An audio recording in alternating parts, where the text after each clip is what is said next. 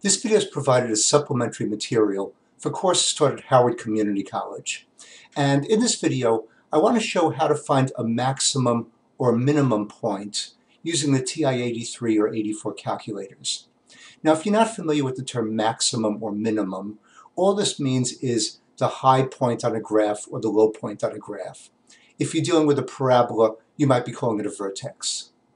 Okay, so here's how we're going to do it. Let's start out by finding a maximum. In the calculator, I've got this graph of a parabola, and I want to find the high point here, the maximum.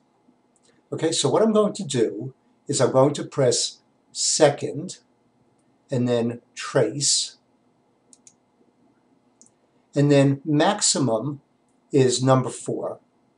I can either press the number 4, or I can use my cursor buttons to move down to the 4 and then press enter. Now at the bottom of the screen, it's asking me this question. It's saying left bound.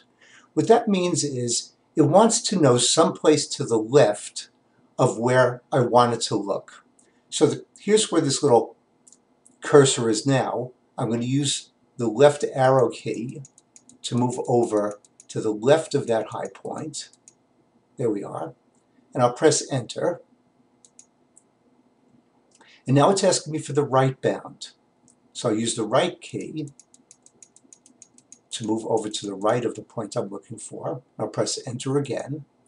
Here you can see these two little arrows to the left and right of the point I want, showing me that that's where the calculator is going to look.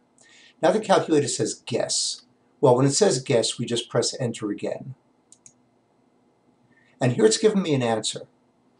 It's saying that the coordinates for this point, this maximum point, are x equals 4 point, and there's a bunch of zeros followed by a 1, and y equals 6.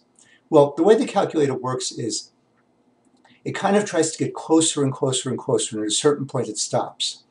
The actual coordinates for this should just be 4 and 6. So if you see something that's very, very close to some nice whole number, let's say, then you could just round it to the whole number.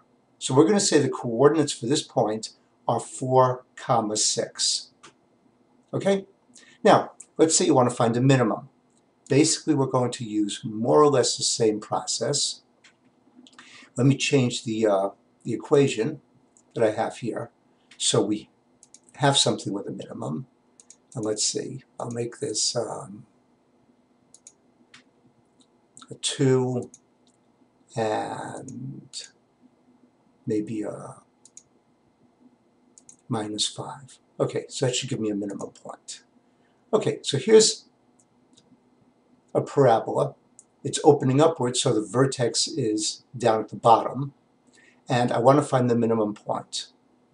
Okay, so I'm going to once again press second and trace, and here I'm looking for the minimum, so I want this third one. I can just press the 3, and once again it's asking me left bound. Okay, so here's my cursor, my little marker. I'll move it a little closer. So I just want to make sure that it's to the left of the point I'm looking for. Since it is, I can press enter. And now it's asking me about the right bound. So I want to go to the right of the point that we're looking for. That's good. Press enter again. There are the two arrows showing me where it's going to look. It's going to look somewhere in between those two arrows, so right down here. It's asking me about guess. I just press enter again. And once again, it hasn't rounded the answer completely, but it should be 2, -5. We're seeing that in the bottom of the calculator screen. Okay, so that's basically all there is to this. Practice it a couple of times. It becomes a fairly easy process for you to do. That's about it. Take care. I'll see you next time.